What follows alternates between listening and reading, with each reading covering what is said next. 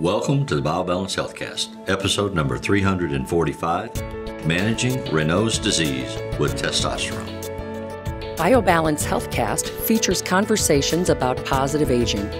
Your hosts are Dr. Kathy Maupin, Medical Director of BioBalance Health and a leading expert in treating symptoms of aging, and Brett Newcomb, a licensed professional counselor. Dr. Maupin and Brett are the authors of The Secret Female Hormone, the seminal work about hormone replacement therapy for women, which is available on Amazon or from Dr. Maupin's office at BioBalance Health. Dr. Maupin's office is currently accepting new patients.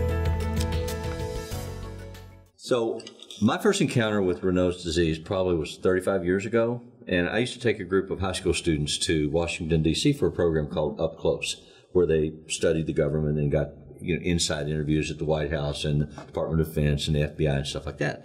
That can't happen today, can it? Yeah, no, it's a program does? still going on. It's the Alan J. Ellender Foundation funds it, and it's from all over the nation. Kids go to Washington, D.C., and they get to meet with their congressman or senator, and they get inside presentations at these different agencies. Very cool. But one of the students that I took in this group on the airplane was really complaining because she had, like, pain in her hands and feet, and because the plane was cold, really what I found out. But her hands were like purple, and she said, "I have this disease, and my hands go in a very limited period of time from really cold and purpley to like red hot and red hot." And she says it's a circulatory problem that shows up in the extremities. Right, and it's a hyperactive nervous control of your vessels. I don't know if everybody knows that your blood vessels aren't just sitting there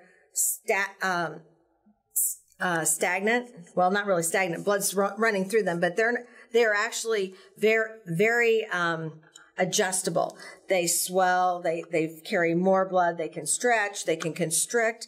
And that's one of the ways, depending on what your body's demands are. Right. So if you need more blood going to your gut, then your vessels going to your gut dilate so that you can bring in more blood, and the vessels to your extremities are going to get smaller, and you're not going to get as much blood to your extremities. So the body automatically redirects the focus for digestion, or for flight or fight mechanisms. Yes, it's automatic. We don't have to think about it. It does it for us. Okay. It's like a constantly adjusting plumbing system. Okay. Self-adjusting. Yeah, self-adjusting plumbing system. But the way it works is a blood vessel has nerves that run to it. And the nerves say dilate or they say constrict. So they get the signal from headquarters. Hurry up, slow down. Right. I mean, the one thing that we talk about all the time is ED. And one of the ways that erections happen is by vasodilation. So the blood vessels get bigger, and so bring blood flow to that area. That you're not really thinking about it going, oh, I need to have blood flow to that area, although you might be. But basically, guys with ED think about it. Yeah, they think about it. But when you don't have that, it's just a natural thing. Automatic. Yeah. That is. And as a matter of fact, we were teasing about it before we started the healthcast. Adolescent children boys who are going through that developmental stage, it's totally automatic and out of their control, and it just happens. And so you have to explain to them that's normal. Right. That's normal. It happens to everybody. Yeah. And it is, but you always add something like that in. That's always interesting. I taught school. Yeah, and there were I know. Kids who were like teased or bullied because they didn't want to get out of their desk to come to work on the board.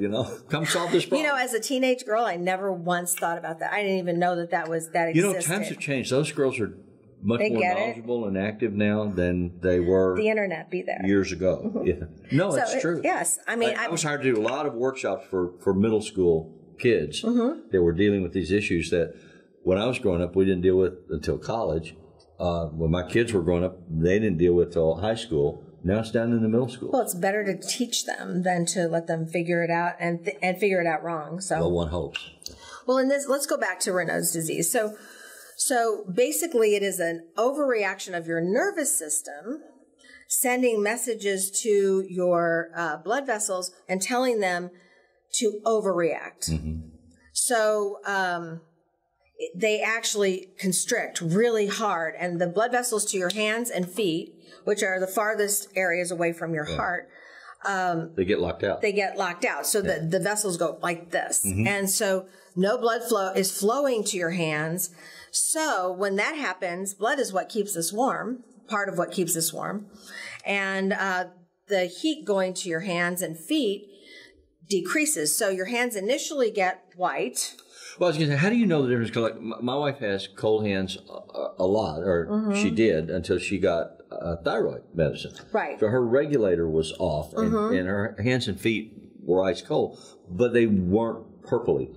Right. And Raynaud. And they didn't have the aftermath of having, after the constriction, then there's an overreaction of dilation of the blood vessels, which makes your hands red. So they go from white, blue, when they don't have enough oxygen to red. Does it overdilate to bring the oxygen and bring the blood, the life-giving substance, so that you don't get like gangrene or something? Right. No. Right. So it fixes itself, but if it can be triggered by cold, and it can be triggered by stress. So if you have ongoing severe stress and you have Raynaud's, you may have ongoing severe constriction of your blood vessels, and that's really bad for your hands and feet because that can cause death to the tissues, which is gangrene. So for those of us who watch people who have this, we need to treat them, basically. So we need to figure out a way to treat them with something that's going to either stop the vasoconstriction or increase the vasodilation and stop that overreaction. You can override with medications the signaling from the nerves. Right. And that's, so the first thing is medications, and the last thing would be if somebody had severe Raynaud's, they actually have to have part of their vagus nerve that's one of your cranial nerves, part of the vagus nerve that goes to your extremities cut, which is dangerous in many ways. So where would they cut that? Up at the top of the spinal cord? Neck. But it would be to limit messaging to the feet. And to the hands. And to the hands. The hands for the neck for the hands. And I don't know where they cut. I don't know how they do legs. I'm sorry. I'm curious. Like, do they honestly, have to go I never asked. Find the vagus nerve there. Does it go there? Yes, but I don't know how that Okay. works. Right. And I'm sorry, I'm not a neurosurgeon. No. But or any other kind of surgeon anymore. So, but we know how this responds, and we know what makes it bad. What makes it better is always being warm, wearing gloves, wearing socks, always wearing sweaters. Keeping your whole body warm helps your hands stay warm. Does it come in degrees of severity? Does it have to do with like how much stress you're under or what the temperatures are? Well, it's different between people. Not everybody. Some people just notice that their hands turn white, then slightly blue. People notice it and say, well, that's kind of weird. And then they turn red, but they don't have the pain. Some people have the pain. Hands and feet for Raynaud's. Right. But when I was in college, I was on the debate team, and we could always tell one of the girls, her facial texture and her neck and her whatever we could see of her upper chest would get really splotchy whenever she was stressed out in a debate. If you were scoring points on her and she didn't know what to do, or if she was feeling stressed out about being able to respond to what you had said, you could just see her. Her body becomes mottled. Yeah, and it's a response. It's a vascular response to stress. Yeah, it works a little differently. It's the same kind of thing. Same idea. Okay. Yeah, same idea, but not the same problem or same disease. And it doesn't. Your face doesn't fall. We used to stress your face her out. Doesn't fall off. Yeah. Okay. I mean, it doesn't die and fall off. I believe that we used to stress her out just to see her. I bet you did. Splotchy. I'm going to get splotchy here, right now. Sorry, I'll leave you alone. Sorry. Let's go back to the Okay, so when I was in medical school and we first learned about this, we were learning like many diagnoses every day. And so we have mnemonics, how different ways of remembering diseases. So this was, the way we remembered this was patriotic hands, because the red, white, and blue. That was our kind of mnemonic for Raynaud's. The only one I remember is Roy G. Biv, the color wheel. But we had them too. Most people have ways to remember things that you normally wouldn't remember, and this is the guy's name. So in any case, one of the ways we treat this is we treat it with blood pressure medicine, certain types of blood pressure medicine called calcium channel blockers and the alpha dilators. So basically, they decrease the constriction, they increase the dilation. Mm-hmm. There are also some blood pressure medicines that are dilators of all the blood vessels, like Cozar. And it dilates blood vessels. That's how it works. It dilates your blood vessels and your blood pressure comes down. But you can't give them Cozar if they have low blood pressure. Right. So if you already have low blood pressure and you have Raynaud's, right, it's really hard to treat because most of the things we use are blood pressure medications. And then your blood pressure gets really low. We can't give you much to increase it. So that makes our treatment a little bit more difficult. Other standard treatments are to take you off something called a beta blocker, another blood pressure medicine. Right. But beta blockers make this worse. So I take a beta blocker for an arrhythmia. So if I had Raynaud's, that would make my Raynaud's worse. Okay. But sometimes you have to decide which is more important. Right. Now, I don't have this illness, but I don't have Raynaud's, but that's what we have to decide with patients, which Sure. is better, which is worse. But in treating people with testosterone over the last 15 years, I found that the weirdest thing is that many people with Raynaud's get better. And part of that has to do with testosterone not being a real true vasodilator, but it allows the blood vessels to dilate more. It doesn't, you're not so hyperreactive to stress. Mm-hmm. And as you know, or you may not know, Raynaud's gets worse as we get older, and one of the reasons is that we don't have as much testosterone. Okay. So I found that when I had people coming in who had Raynaud's, but they came to me for a different reason, they had other complaints, that their Raynaud's got better. Mm-hmm. And that makes sense because Raynaud's also is made worse if you have a lot of inflammation. Like if you have an autoimmune disease where you have inflammation in your tissues, you're attacking your own tissues, that's an autoimmune disease. That's one of the things that I was telling somebody the other day. I've really learned working with you over these last several months, because we've done a number of health casts on the issue of inflammation in the body, mm-hmm, and how it exacerbates almost every illness that you have. And it makes you old. It right. ages you. And so part of the strategies of ongoing good health is managing the amount of inflammation that you, mm-hmm, experience. And right, testosterone helps reduce inflammation. It does. We watch CRP, which is a measure of inflammation, just drop, mm-hmm, when we give people testosterone. Now, there are things that we can't combat in terms of inflammation with testosterone, and that's an active infection. If you have, right, an infection somewhere that's causing inflammation, then testosterone just isn't enough to fix that. Uh-huh. So you should have the infection treated with antibiotics or with some other type of treatment. Testosterone will help that along, but it is not the only treatment. So Raynaud's gets worse as you age, as do so many other things. Mm-hmm. And so what you're finding is a combination of testosterone plus some of these other medicines can, mm-hmm, help the sufferer manage the degree or intensity of the suffering. Right. And also, besides giving them testosterone, there's another hormone that does help, and that's what you described about Phyllis earlier, uh-huh, was thyroid. Some people have low thyroid, which makes your extremities cold for a different reason, which then stimulates the Raynaud's to be worse. So I used to make her you wear have socks to balance. I don't have to do it anymore, but well, I used to make. Her feet were like blocks of ice. Right. I mean, without thyroid, you are colder. Your body temperature, your basal temperature inside is colder, mm-hmm, so your extremities are a lot colder. And if you have Raynaud's, that's the trigger. So that makes it much worse. So we try to fix thyroid, replace, mm-hmm, thyroid, replace testosterone, and those two things usually will decrease the severity of the Raynaud's. Mm-hmm. We leave the treating with blood pressure medication to the neurologists and to the internal medicine doctors. So in our preparation for this, there were a number of drugs that you explained to me that I'd like to talk about briefly, if I can. Nitroglycerin. What does I've always heard about it as a pill you put on your tongue if you have a fear of a heart attack. So what does it do?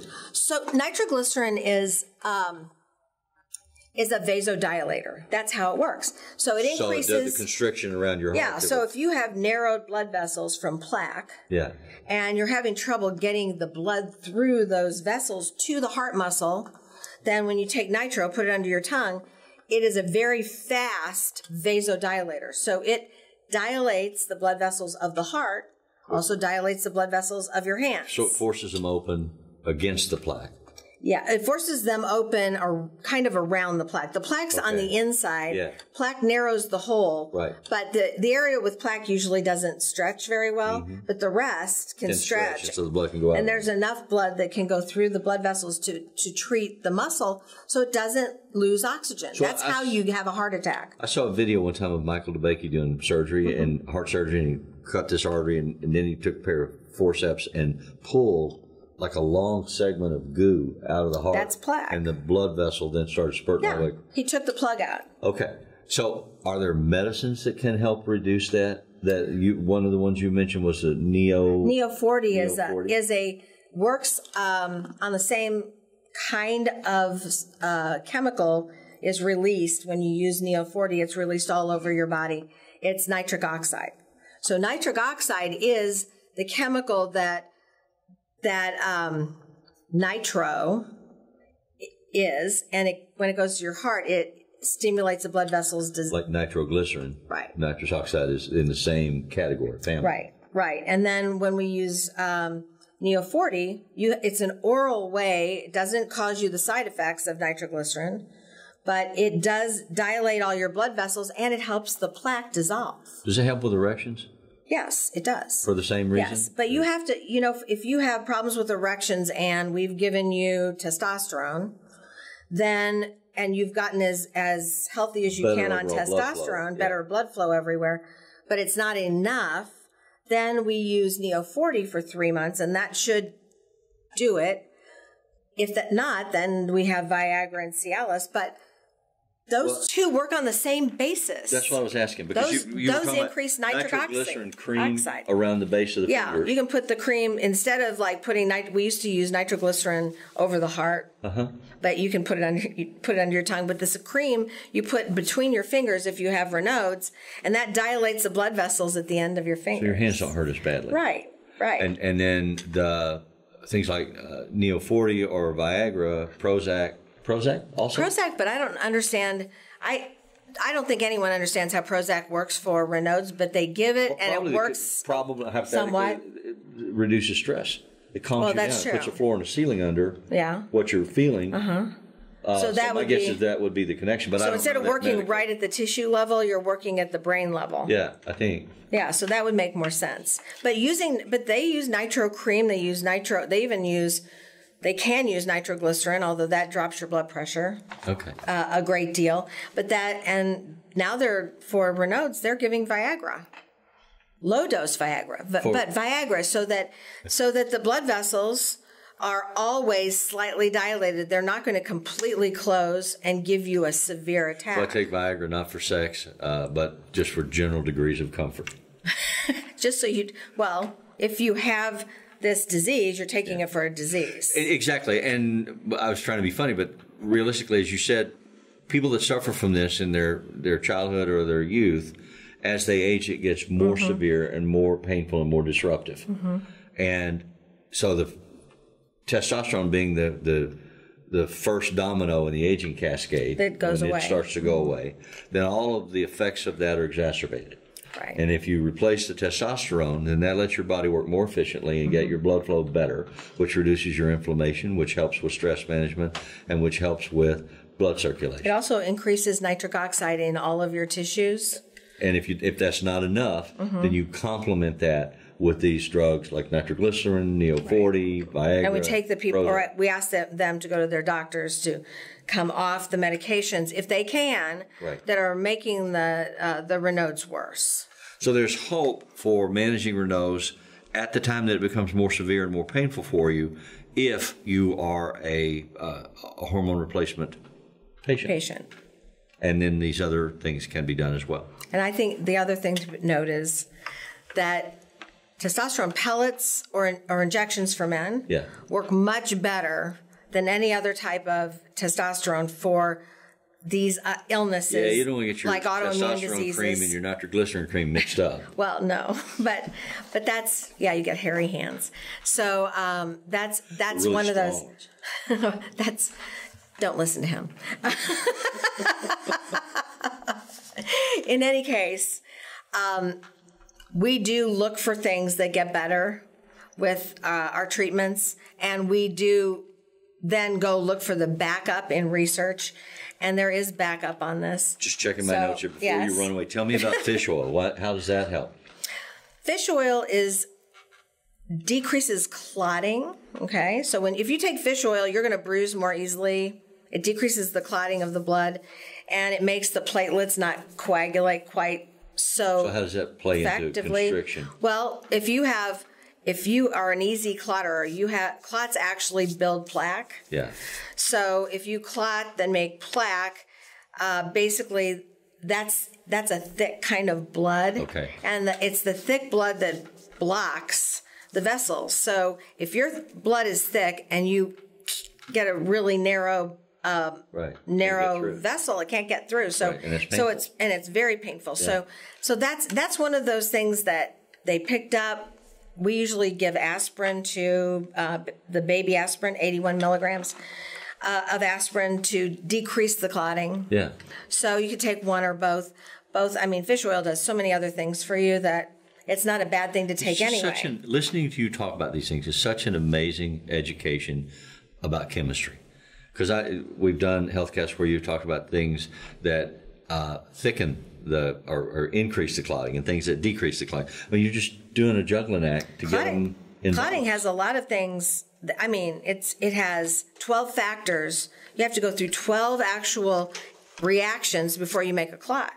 So there's a lot of places that medicine and food interact with this clotting profile. So like Kenalog?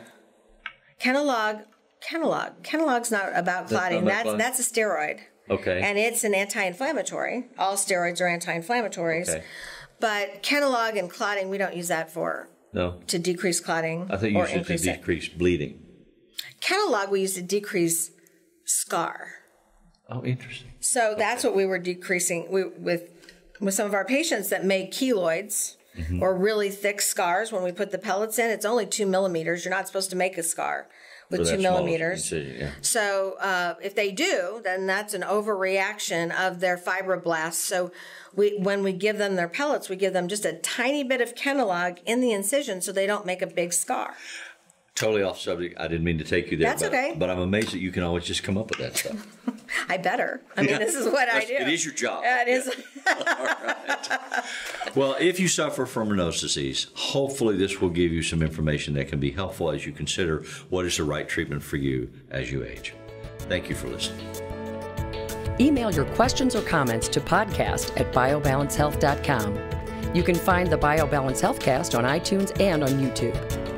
For more information about bioidentical hormone pellet therapy and other reverse aging solutions, visit biobalancehealth.com or call 314-993-0963. You can find Dr. Maupin on Twitter @Dr. Kathy Maupin and on Facebook at facebook.com/biobalancehealth. Find Brett Newcomb at brettnewcomb.com.